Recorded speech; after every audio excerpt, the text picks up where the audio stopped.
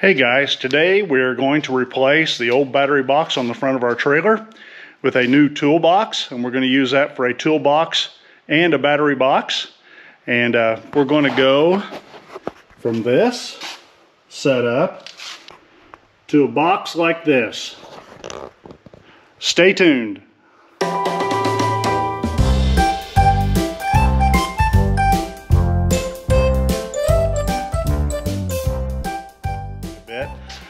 We have decided to go to a lockable battery box, and they do make battery boxes that are just for that, but I wanted something that I could use for a little bit of storage also for a few tools. So I've seen a couple of videos where people had bought boxes from Harbor Freight, and that's what I ended up doing. And so we're going to take stuff off of the tongue of the trailer, and then we're going to see what we can do about getting this box installed. The box that I got is actually a trailer tongue box. It's the 2.31 cubic foot storage box. Things I'll need to do is remove the battery box and take off the propane cylinders. I'll probably have to relocate the propane cylinders a little bit forward for the box, and I'll have to install some cross bracing. So I'm going to get that stuff all taken out of there, and then we will go from there. Okay, I got all the stuff removed off the tongue, and the old battery box set down in these braces down on the bottom of the trailer tongue. The new toolbox will need to set up on top of the tongue, so I am going to have to put some cross bracing in for that. And the stuff I'm going to use is this 1-inch aluminum square tube. I think that'll work out really well. So I'm going to do that right now, and I'll show you what it looks like when I get it finished here. Here's how the square tube bracing came out for the toolbox. I've painted it black, and then I bought some plugs, which I'll show you. Here are the plugs I'm using on the ends of the square tubing. They're 1-inch square tube chair legs, and they fit in this tubing perfectly. I've installed a couple of them, and that's what they look like when you put them on. Makes for a nice finished look.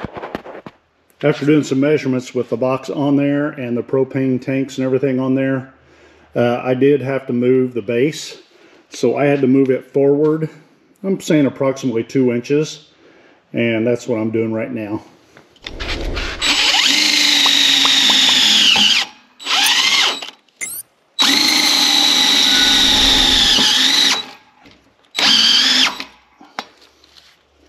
And there's a few things I want to do to the box before I put it on. Actually, 3 things.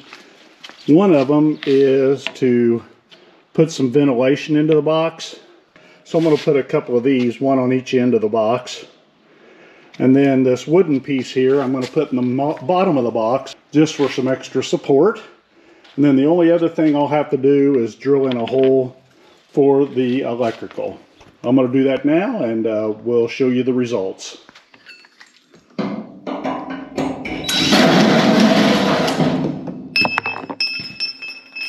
Okay, there's the hole, and I'll show you this here is going to fit in there. Upside down, like so, and I'll install that, and it should look pretty good. I wanted to show you a few things I did to the box before I mounted onto the trailer.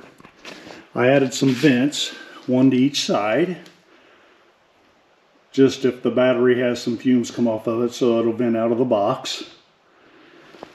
I put an electrical conduit fitting in the box where the electrical will come through for the batteries. A piece of 3/4 inch OSB in the bottom, just to make it a little solider on the bottom. So we're going to install this thing, and I'll show you what it looks like after I get it installed. Okay, now I'm going to put the propane tanks on there, and we're going to go ahead and test fit this thing and see if the cover goes on and the box will open and all that good stuff. I hope it does. I hope my measurements were right, but sometimes when I do things, I got to do them 2 or 3 times to make them right. So hopefully this time I did it right.